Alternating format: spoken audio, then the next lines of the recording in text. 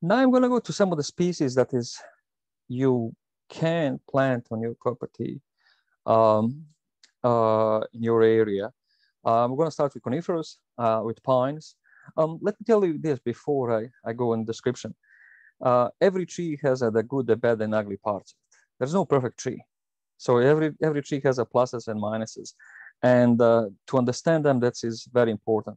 So I'm going to start with pines. You can definitely plant Scots pine, lodgepole pine, ponderosa pine in your area, and mugo pine.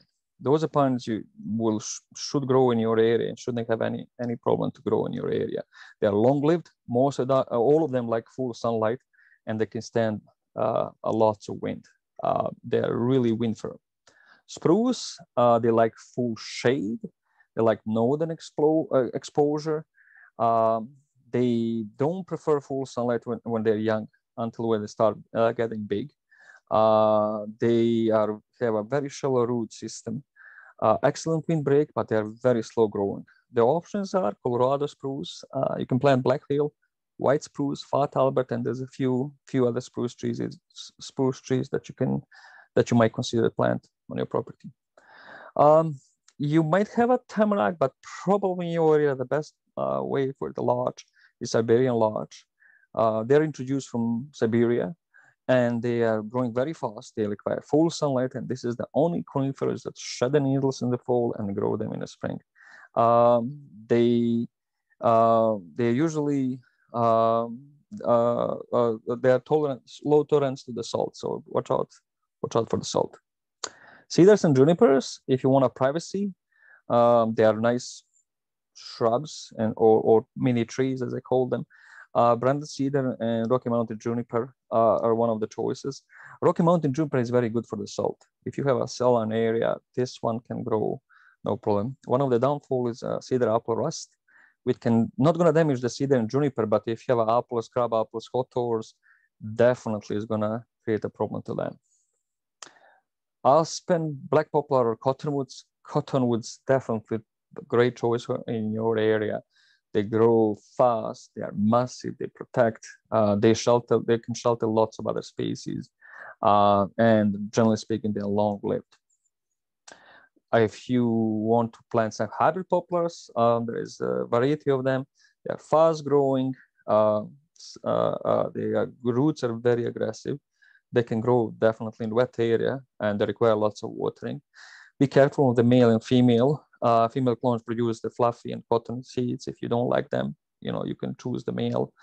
On the dry side, they are sometimes smaller. And again, there is several options of the hybrid poplars. Birch prefer not too dry, not too wet area. With area there is a nice moisture and kind of water is running all the time, so they don't like the area where it's too much water or too dry. And there is paper birch, white birch, weeping cutleaf. Dakota pinnacle is one of the birds that can definitely grow. They do have a problem with the birch border, at least in Edmonton area, and they kill the top of the trees.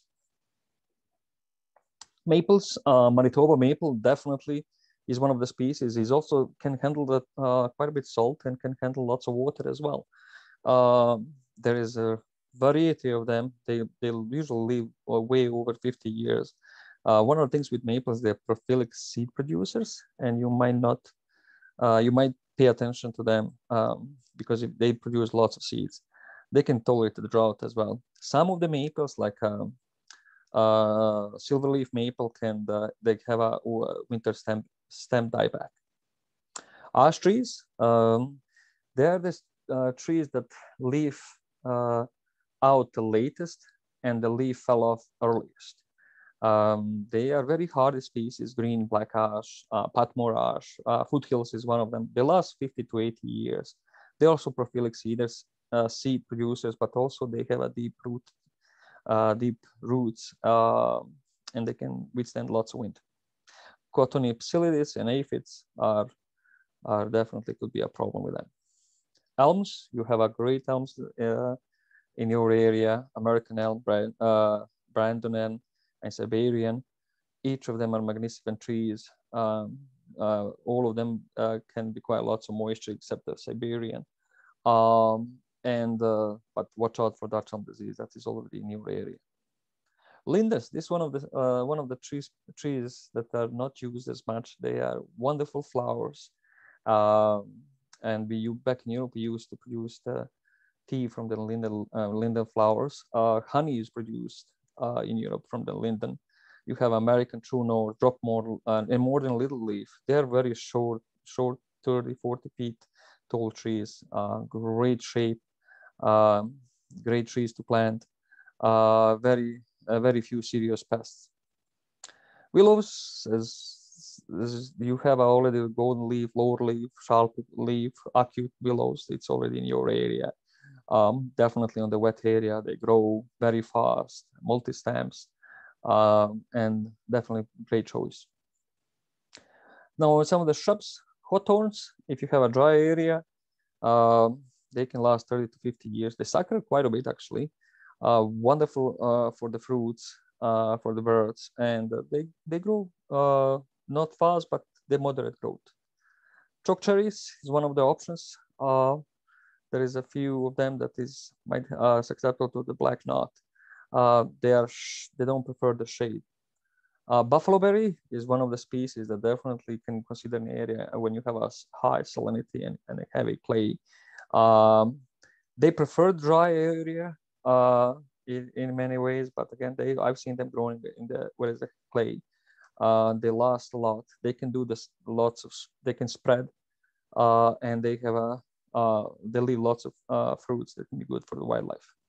See, buckthorn is other salt-tolerant species. Grow in the sandy soil, suckers quite a bit. Sometimes can be difficult to establish, but it's definitely, once you establish it, it's going to last long.